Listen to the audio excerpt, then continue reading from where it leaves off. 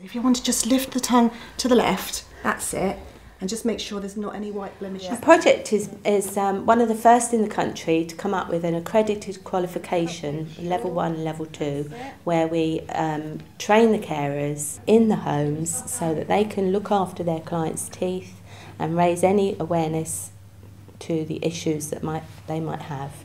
Sometimes they can't talk properly, or they're, because of strokes or whatever reasons, so they can't always explain that they've got a pain in their mouth.